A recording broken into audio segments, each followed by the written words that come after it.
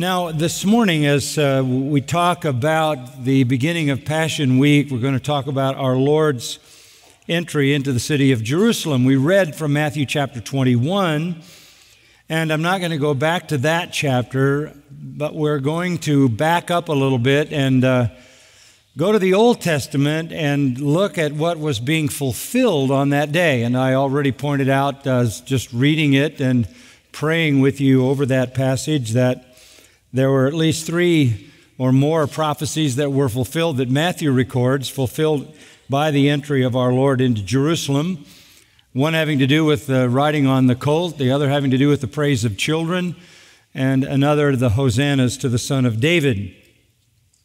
That tells us that the event itself was the fulfillment of Old Testament prophecy.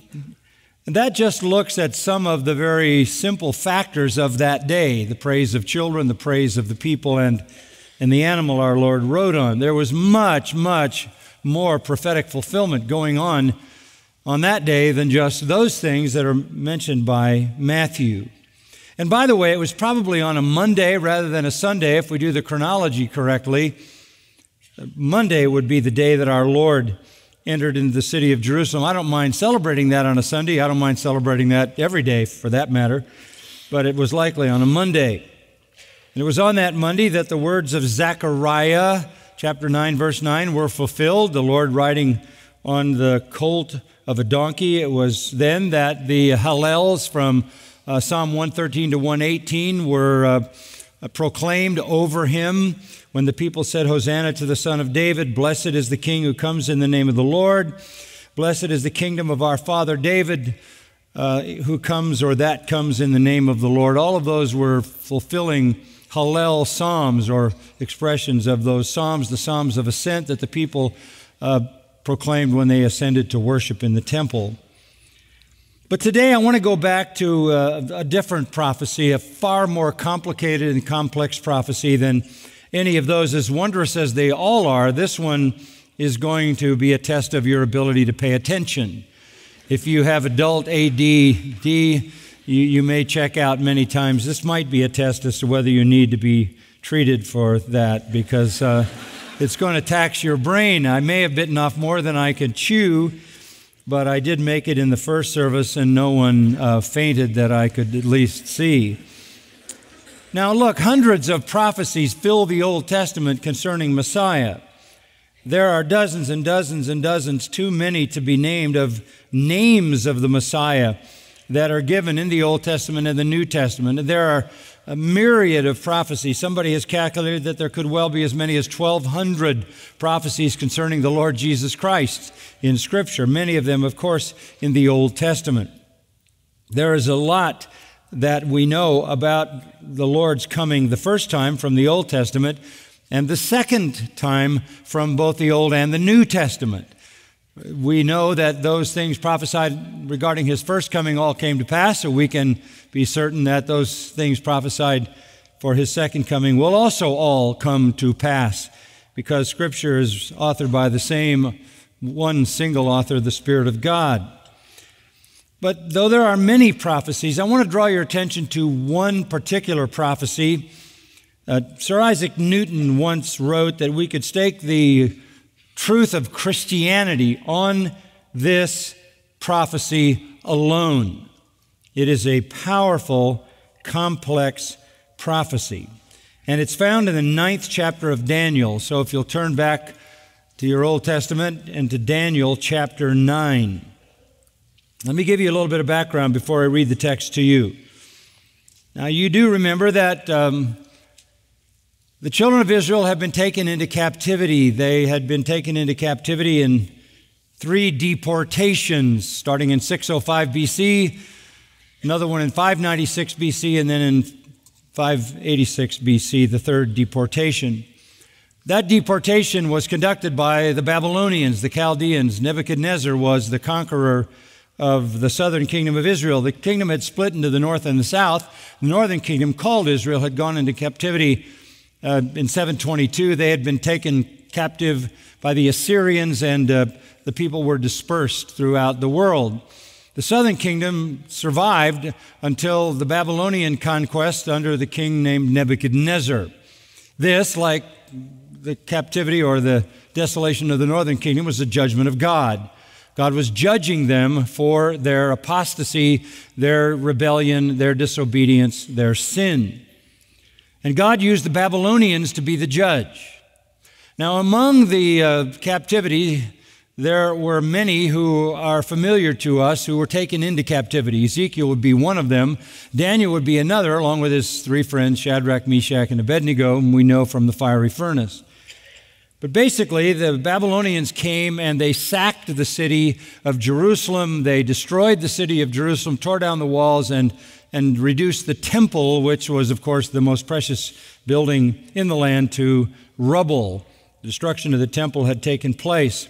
Jews are carried off, and the worst of all possible scenarios, they are now captive to pagans in a foreign land.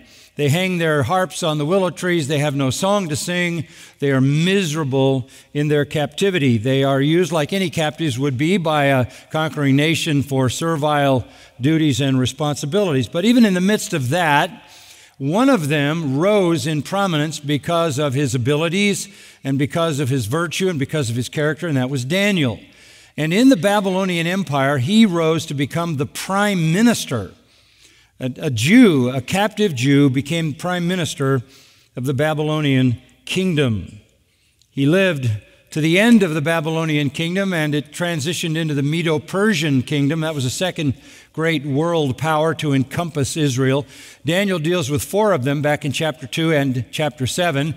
The Babylonian kingdom, followed by the Medo-Persian kingdom, followed by the Greek kingdom, followed by the Roman kingdom. Those four great world kingdoms are identified by Daniel in his prophecy. Daniel himself has lived to the first year of the Medo-Persian kingdom. And that's how Daniel 9 begins. In the first year of Darius, the son of Ahasuerus, of Median descent, who was made king over the kingdom of the Chaldeans. So the Medes replaced the Chaldeans or the Babylonians. This is the new kingdom. This is the first year of the Medo-Persian Empire under Cyrus. Darius is a title. Cyrus was his name. And Daniel still ranks high in Gentile culture. He has been captive for 70 years.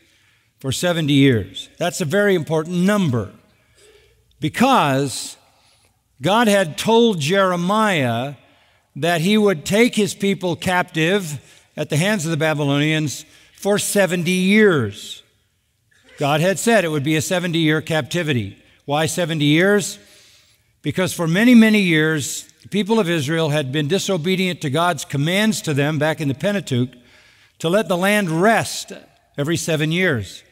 Let the land rest and rejuvenate itself. They had ignored that. They had plowed right through those sabbatical years for the land to rest. And so the 70-year captivity was God's way of giving the land the rest that the people had failed to give it. And so God accumulated all the years that they had not given the land rest and made that the number of years for the captivity. He told the prophet Jeremiah that it would be a 70-year captivity. As we begin the book of Daniel, the children of Israel are in captivity. They are in depression. They are sad and sorrowful. They are under foreign rule.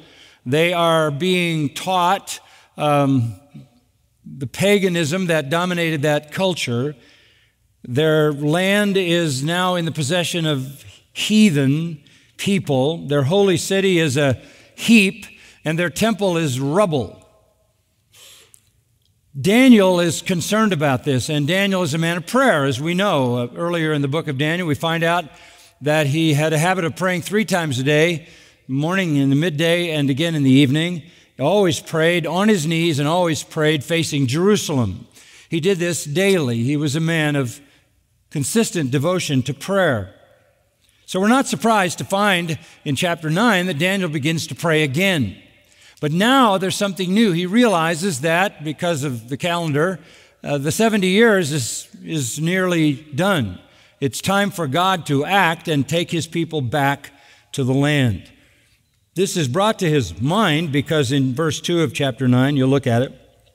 In the first year of the reign of Darius or Cyrus, I, Daniel, observed in the books that is in the book of Jeremiah, the number of years which was revealed as the word of the Lord to Jeremiah the prophet for the completion of the desolations of Jerusalem, namely 70 years. So he's looking at a 70-year period saying, hey, we've been here 70 years. It's time the Lord should relieve us and take us back to rebuild our city and rebuild our nation and rebuild our beloved temple.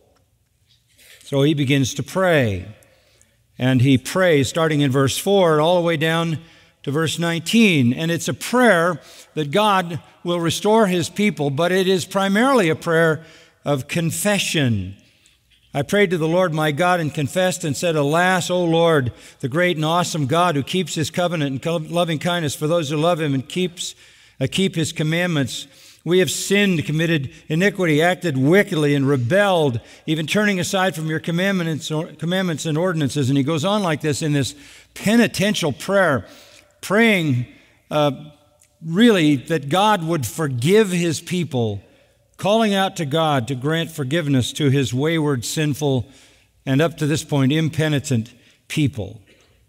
The prayer goes on and goes on through all those verses down to verse 19.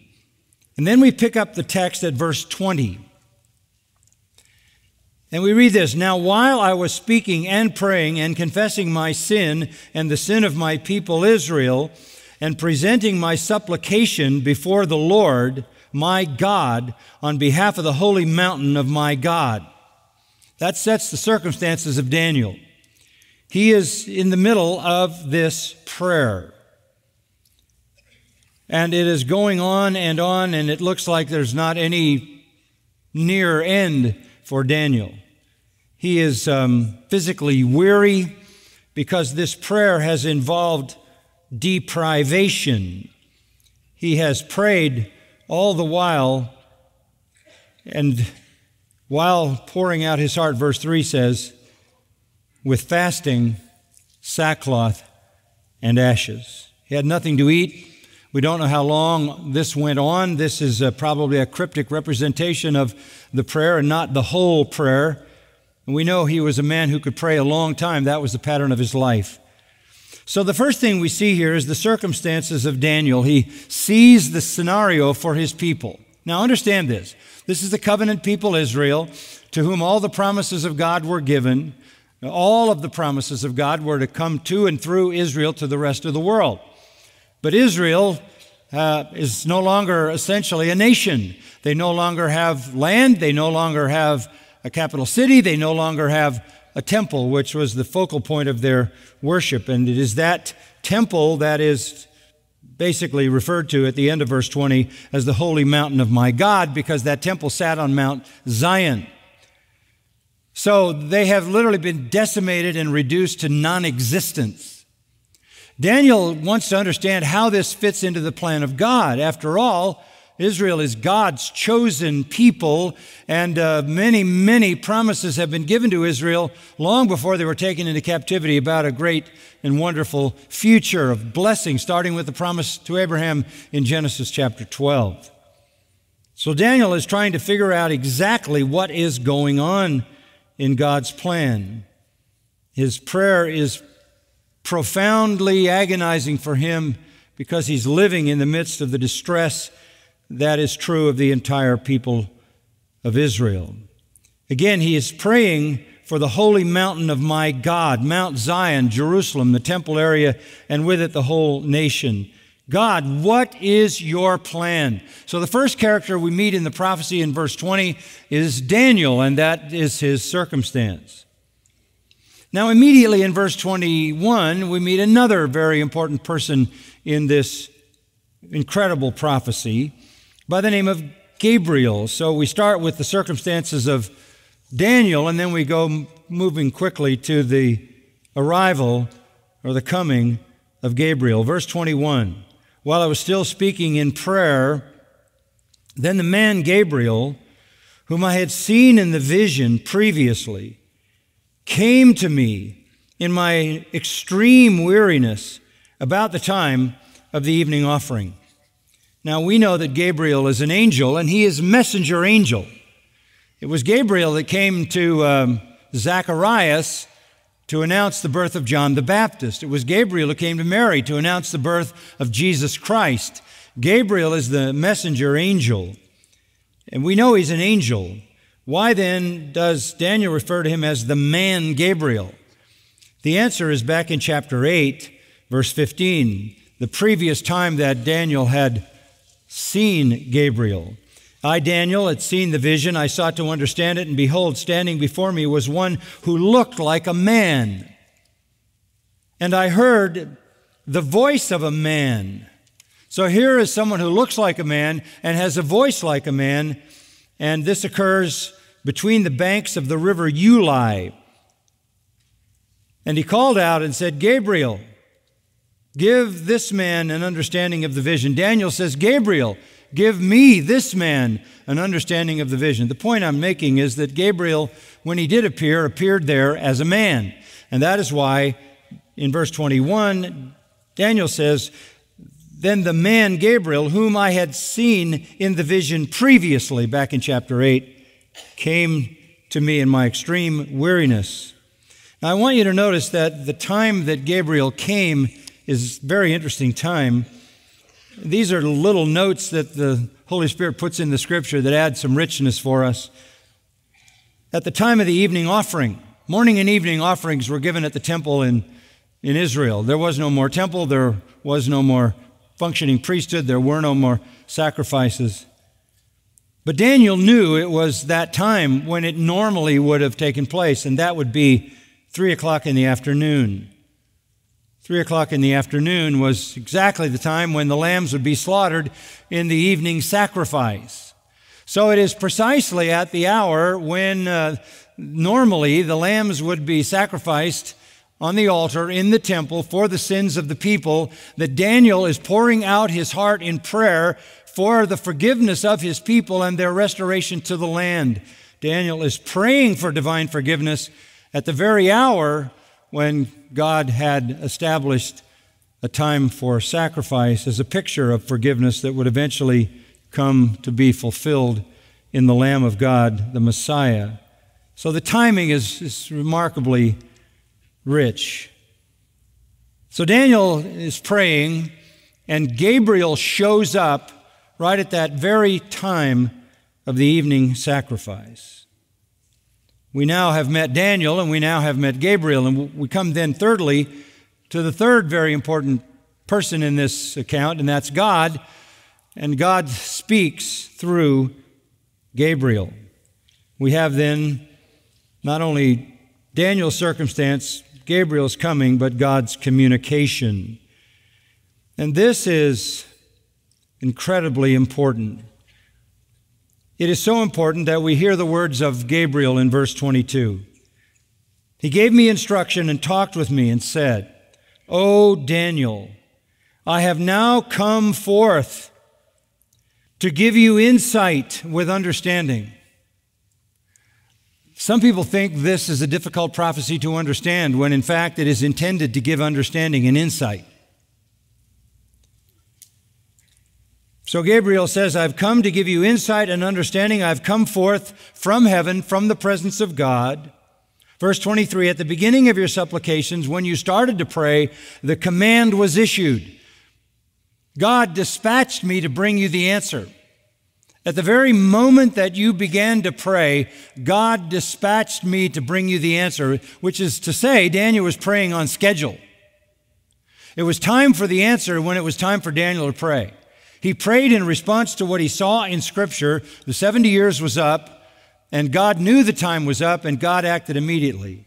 Apparently, it took a little bit of time for Gabriel to make his way to Daniel. That's not surprising because we have other occasions in the prophets where God sends angels who are withheld by demons in conflict in the air, if you will, in the supernatural world. But finally, Gabriel arrives, and he says, Daniel, I'm here to tell you and to give you insight and understanding, and I'm doing it because you are highly esteemed. Literally, in Hebrew, you're a man of desires. You're a desirable man. You're a respected man. You're a precious man. You have integrity, spiritual integrity. So give heed. So listen to what I have to say, to the message, and gain understanding of the vision. He reiterates, essentially, does Daniel in this text, twice, that Gabriel came to give insight and understanding, verse 22, and then again that he came to give a message that you need to heed and to give you understanding of the vision.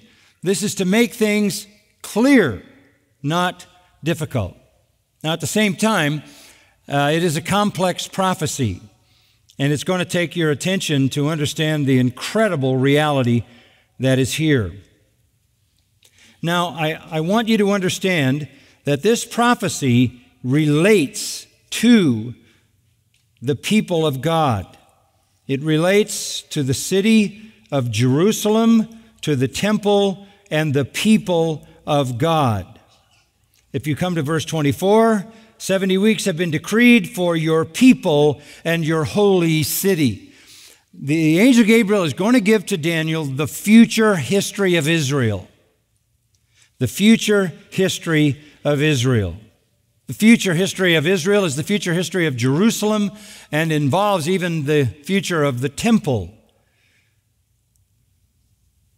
So this is incredibly rich revelation. Now let's look at the communication from God starting in verse 24. 70 weeks have been decreed for your people and your holy city, to finish the transgression, to make an end of sin, to make atonement for iniquity, to bring in everlasting righteousness, to seal up vision and prophecy, and to anoint the most holy place. So you are to know and discern that from the issuing of a decree to restore and rebuild Jerusalem until Messiah the Prince, there will be 7 weeks and 62 weeks. It will be built again with plaza and moat, even in times of distress. Then after the 62 weeks, the Messiah will be cut off and have nothing, and the people of the Prince who is to come will destroy the city and the sanctuary. And its end will come with a flood. Even to the end there will be war, desolations are determined. And he will make a firm covenant with the many for 1 week, but in the middle of the week he will put a stop to sacrifice and grain offering, and on the wing of abominations will come one who makes desolate, even until a complete destruction, one that is decreed, is poured out on the one who makes desolate. Amazing prophecy. It requires a whole lot more detail than I'm able to give you in the few minutes that we have remaining this morning, but I'm going to give you enough so that you see the power of this prophecy. Now let's start with the typical questions: what, who, why. What is the prophecy saying? Let's go back to verse 24. 70 weeks have been decreed for your people and your holy city. Literally in Hebrew, 70 sevens. 70 sevens of years. These are weeks of years. So 70 times 7 would be 490 years. 490 years of history are decreed by God for the people of Israel and the holy city. 70 weeks of years. Now notice the word decreed. It literally is a word that means to cut out. God has literally spliced out of history, for a 490-year period of history, to bring Israel to his final destiny. The destiny that he himself has predetermined. God has spliced out a chunk of history to complete his plan for Israel. Again, not a week of days, but a week of years is in view here. And in these 490 years, God will fully restore Israel. That's the idea.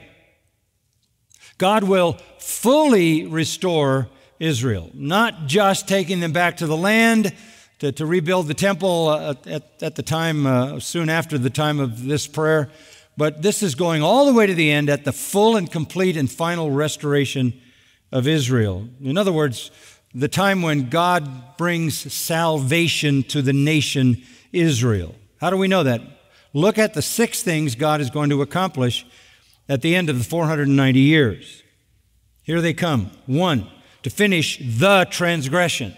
He doesn't say to finish transgressions, the transgression. What is the dominant transgression that has characterized Israel? Apostasy, unbelief, rejection of the true God, idolatry. Throughout all of Israel's history, even to this very day, the nation rejects God in rejecting the Messiah, the Son of God, the Lord Jesus Christ. So what you have here is a prophecy of 490 years until God brings Israel's apostasy to an end. The prophet Zechariah writes about this specifically. Turn to Zechariah chapter 12, and I'm going to move a little quickly here. This will help you pay attention. Verse 10, Zechariah 12:10, looking into the future, I will pour out on the house of David and on the inhabitants of Jerusalem the spirit of grace and supplication, so that they will look on me whom they have pierced, and they will mourn for him as one mourns for an only son, and they will weep bitterly over him like the bitter weeping over a firstborn. In the future, God is going to pour out on the house of David, the people of Israel, on them, the inhabitants of Jerusalem, the spirit of grace. God's going to give them grace and repentance, and they're going to look at Christ and say, we have killed the Messiah. Looking back over all the annals of history, they will mourn for him, for he was God's only Son. In that day, great mourning in Jerusalem. Verse 11, and it goes on to say, every family will mourn, mentions them by name, all the way down to verse 14. All the families that remain, every family by itself, and their wives by themselves, all of Israel mourning and mourning and mourning that they have rejected Christ since way back when he first came. But in that future day, when God gives them a spirit of grace and supplication, and they repent and look on the one that they pierced and mourn for him as the only Son of God. In that day, a fountain, chapter 13, verse 1, will be opened for the house of David, the inhabitants of Jerusalem, for sin and impurity. It will come about in that day, declares the Lord of hosts, I will cut off the names of the idols from the land. They will no longer be remembered. I will also remove the prophets, false prophets, and the unclean spirit from the land. It is the day of Israel's salvation. Down in verse 9 at the end, they will say, the Lord is my God. The Lord is my God. So the first thing that's going to happen at the end of 490 years is Israel's apostasy is over. They repent, they are given grace, and they are saved. Go back to the 24th verse again. Not only is there going to be the finish of the transgression, but the next objective, to make an end of sin, literally means to bring judgment on sin with finality. To bring judgment on sin with finality. And that also is in Zechariah in the very same section, chapter 13.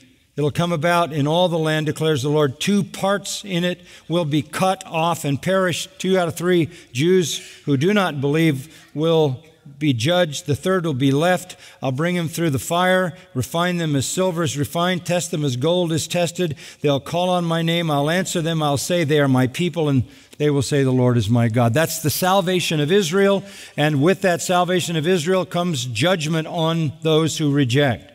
So to finish the transgression, to bring judgment on sin. Thirdly, to bring or make an atonement for iniquity, to cover sin. At that time, God will cover their sin. This is a true and efficacious covering provided for by the death of Jesus Christ, who was the atonement that God accepted. Amazing, amazing prophecy. The end of Israel's apostasy, the judgment of those who don't believe, and the provision of the sacrifice of Christ, who atoned for his people, applied to Israel. All three refer to a final dealing with the nation Israel and their sin. The very sin that led to captivity and led to all the subsequent disasters that have been in the history of Israel even to this very day. 3 negatives that have to do with sin. Then immediately there are 3 positives that have to do with righteousness. To bring in everlasting righteousness. To bring in everlasting righteousness. when sin is dealt with, the Lord will then bring in everlasting righteousness, not only robing those who believe in His righteousness, but bring in everlasting righteousness. And by the way, the reason it's called everlasting righteousness is because that's the only kind of righteousness God has. He doesn't have temporary righteousness. Psalm 119, 142 says, your righteousness is an everlasting righteousness. So God is going to bring eternal righteousness to those who believe. Back in verse 7 of chapter 9, righteousness belongs to you, O Lord, but to us shame. Well, in that day, righteousness will belong to the people of Israel who believe in the Messiah. Listen to Jeremiah 23, 5 and 6. Similar emphasis. Behold, the days are coming, declares the Lord, when I will raise up for David a righteous branch, that's Messiah, and he will reign as king and act wisely and do justice and righteousness in the land. In his days, Judah will be saved, Israel will dwell securely. This is his name by which he will be called the Lord, our righteousness. That's a reminder that if we have any righteousness, it is His righteousness imputed to us. So what a prophecy. To the very end, the salvation of Israel, their sin is dealt with and they are granted everlasting righteousness. At the same time, number 5 in the list, to seal up vision and prophecy. That is to bring an end to revelation. To bring an end to revelation. You say, well, I thought Revelation was already finished. You have the Old Testament, we have the New Testament. You're not to add anything to either of these, or shall be added the plagues that are written in it. That's how the New Testament ends. Isn't Revelation complete? No. The revelation of Scripture is complete, but there is promised more revelation in the future. Joel 2, the prophet says that there will be in the end times prophecy again and visions again. And that's picked up in the book of Acts as well on the day of Pentecost. So there will be further revelations through prophets and visions in the end times. But those will end. And then that will end along with the New Testament and the Old Testament. The end of all divine revelation will come. And then one final objective: to anoint the most holy place. 39 times the most holy place is referred to in the Old Testament. Every time it means the temple. Every time. What that says is that when the Lord comes back and brings salvation to Israel and sets up His kingdom, there's going to be a temple. Yes, there's going to be a temple in the millennial kingdom. That temple is described for us.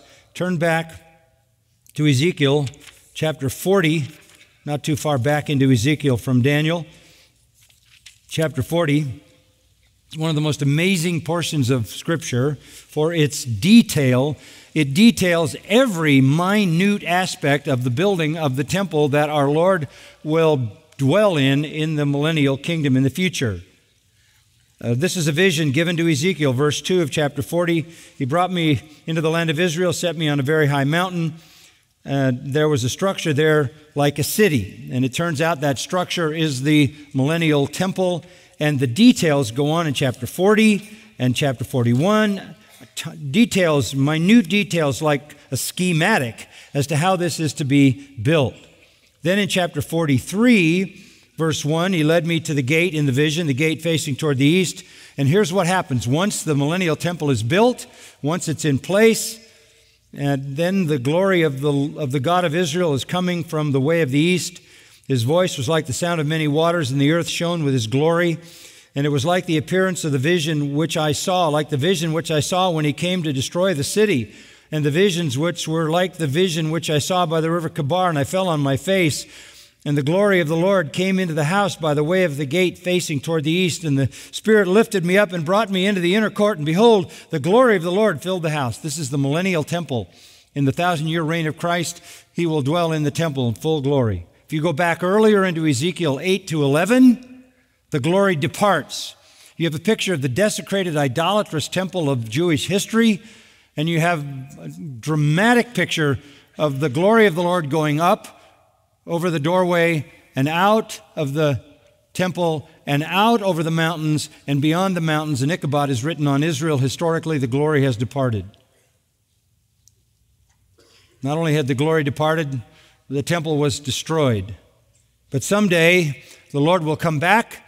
There will be a temple to the specifications laid out in Ezekiel, and the Lord will dwell there again. So you have the promise of everlasting righteousness dominating not only the Jews, but the whole world. You have the end of divine revelation.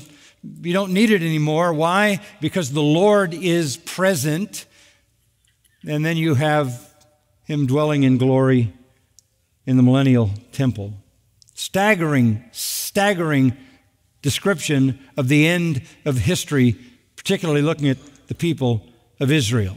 Their future salvation, their future judgment on the rebels, their future righteousness, their future communion with the returning Christ who sets up His kingdom and dwells in a renewed, rebuilt temple. This is what Paul was looking at in Romans 11:26 when he said, so all Israel will be saved. Future salvation of Israel. So God, through Gabriel, is saying to Daniel, I have not forsaken my people. And that's the message of Romans 11. God has given gifts and callings that are without repentance. They're irrevocable.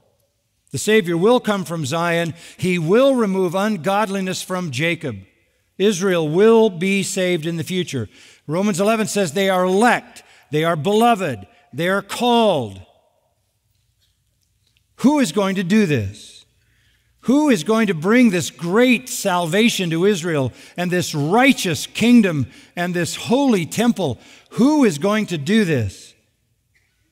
Verse 25 tells us, so you are to know and discern, again reminding us that this is for us to understand, that from the issuing of a decree to restore and rebuild Jerusalem until Messiah the Prince, that's who will do it, Messiah the Prince.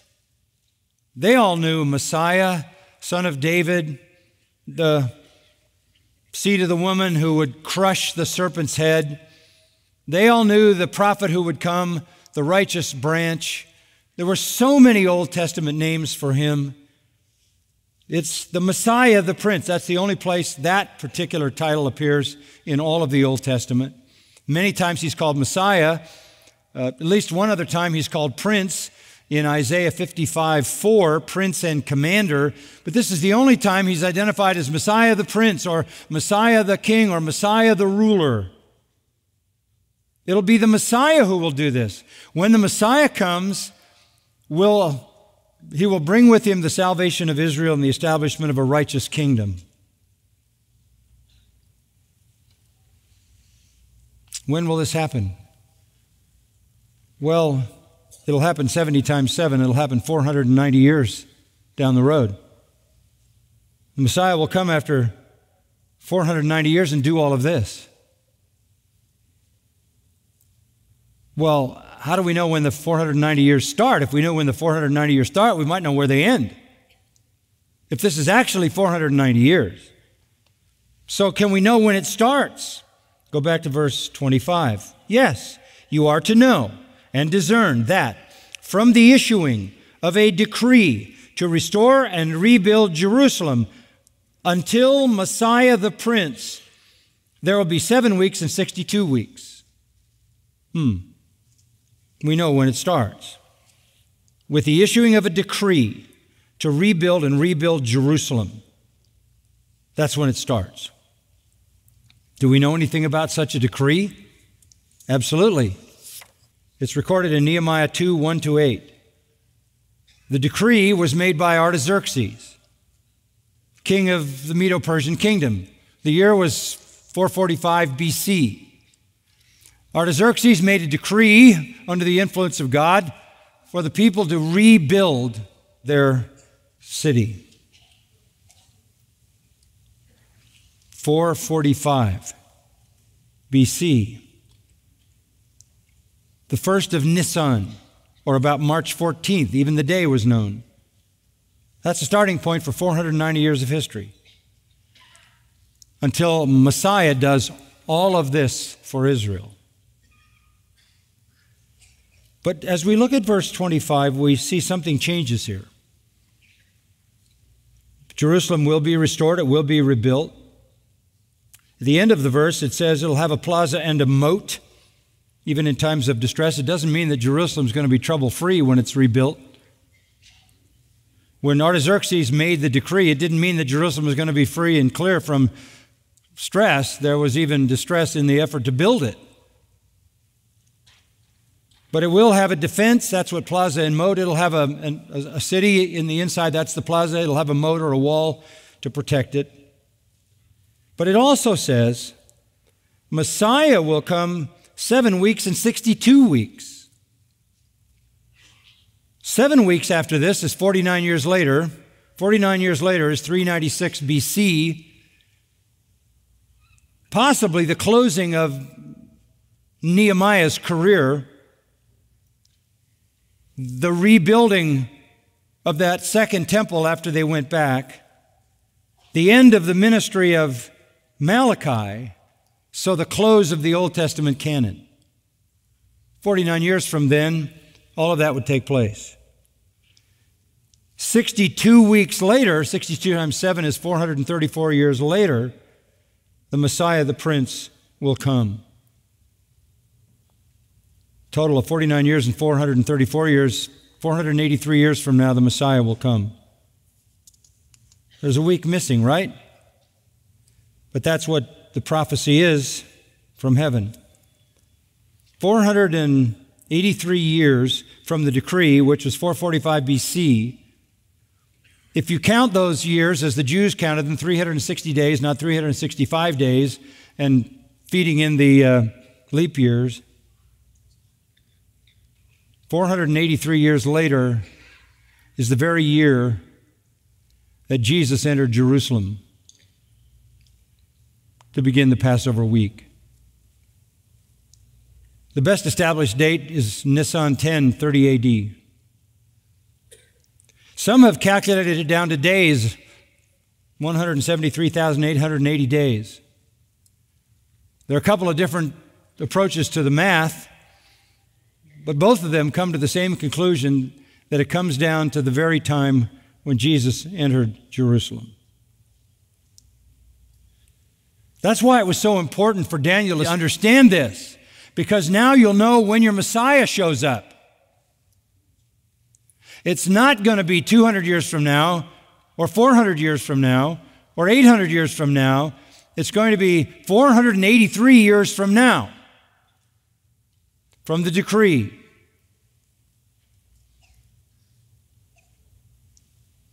He's going to come back.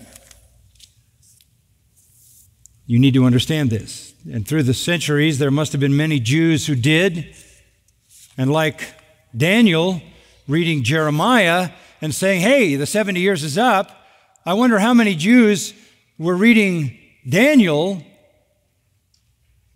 and saying, hey, the 483 years is up. Maybe Simeon and Anna.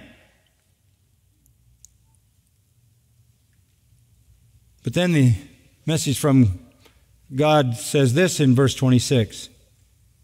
Then after the 62 weeks, the 7 and 62, 69, 483 years, Messiah will be what? Cut off and have nothing. The Messiah will be cut off. Means to kill, to execute. Used in the Old Testament, Leviticus chapter 7, Proverbs 2, Psalm 37 for an official death penalty execution. The Messiah will receive the death penalty and be executed. And he came into the city on Nisan 10, 30 AD, if that's the right, correct date. Many think it is. And before the week was even over, he was executed.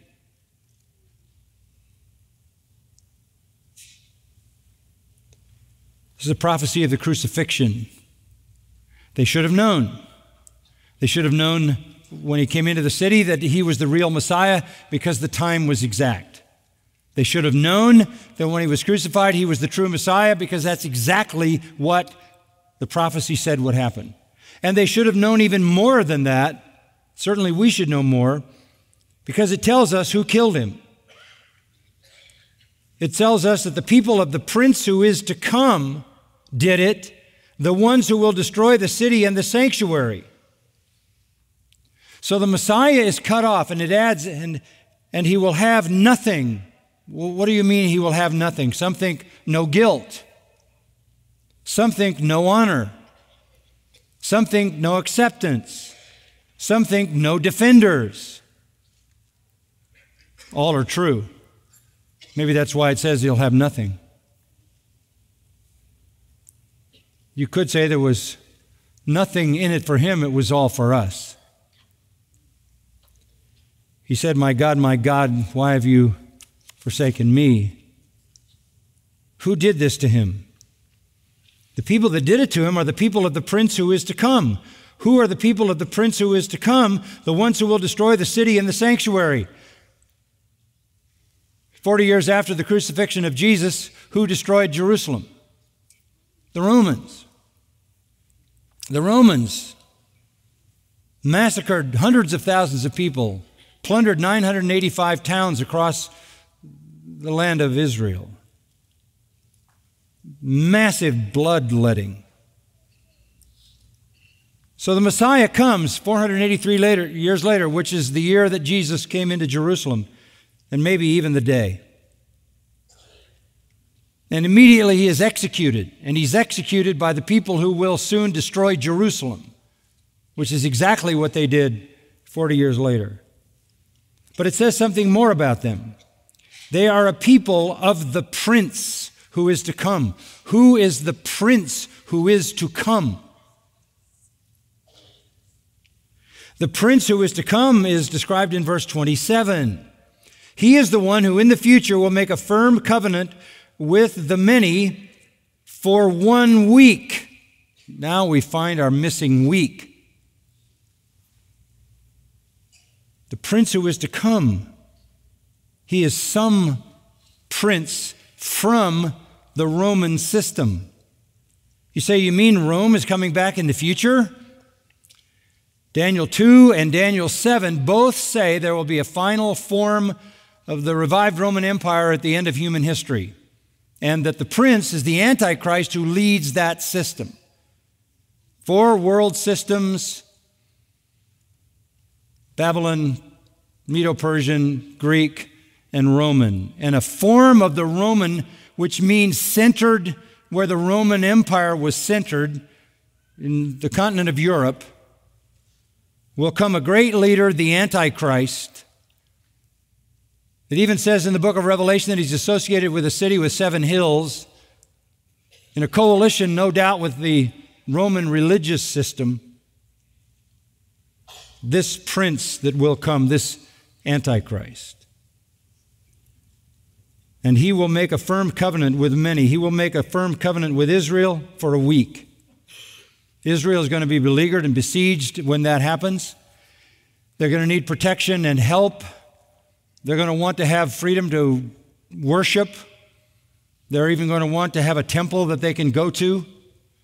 And this Antichrist, this Roman Antichrist in the future, is going to make a protective covenant with them to make sure they're free to do what they want to do.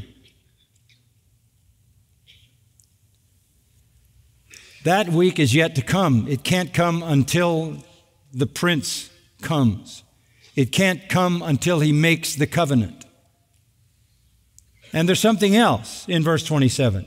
In the middle of the week, in the middle of that final 7-year period, which the Bible calls the tribulation, in the middle of that 7-year period, he will put a stop to sacrifice and grain offering. And on the wing of abominations will come one who makes desolate. On the wing of abominations will come one who makes desolate. Someone will come into the temple in an abominable way and make desolation of the temple and the sacrifice. Daniel refers to that as the abomination of desolations in chapter 11, verse 31. And our Lord predicted it in Matthew 24:15. In the future, the abomination of desolations. Here's what happens. Toward the end of human history, the Jews are under persecution.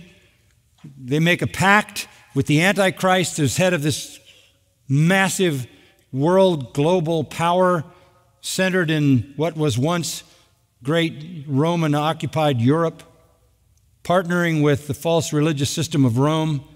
He will become the protector of the Jews for half the 7 years, in the middle. Revelation even says 42 months in, that's exactly half of 7 years. It says it twice. It says that first period is called a time, times, and half a time. A time is 1, times is 2, and half a time, 3.5. The Bible is explicit about this.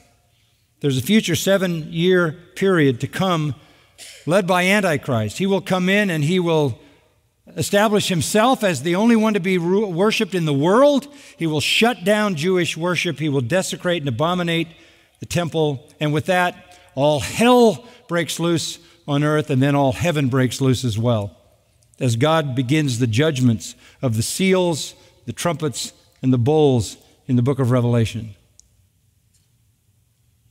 What starts in Revelation chapter 6 and runs all the way to chapter 19, the return of Christ, are the horrible judgments of that time period.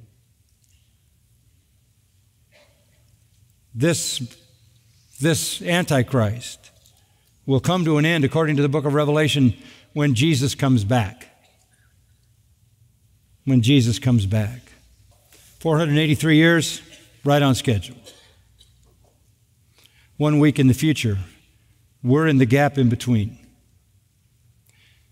God told us exactly when Jesus would come the first time into the city. He doesn't tell us when he's coming the second time, right? Jesus said it's not for you to know. We're living in the mystery. It's not seen in the Old Testament, the church age. We're in that mystery. This church age will end when the Lord snatches his church out, and then begins the 7-year tribulation. And in it comes the salvation of Israel, and after it comes the establishment of the reign and rule of Christ in his millennial kingdom, and his reign and rule will last forever, as will his righteousness. The abomination of desolations is an interesting thing to think about. You can look at all the various places it's used in Scripture. It's some kind of wholesale devastation of the worship that's going on in the temple. Sacrilegious, blasphemous, as Antichrist demands that the entire world worship him. Then God will bring war, desolation, end of verse 27, complete destruction that is decreed, poured out on the one who makes desolate. That is to say, he'll destroy the Antichrist and everybody who's a part of his kingdom, and they'll all be sent to the lake of fire. That's the history of Israel. All this massive redemptive history is prophecy.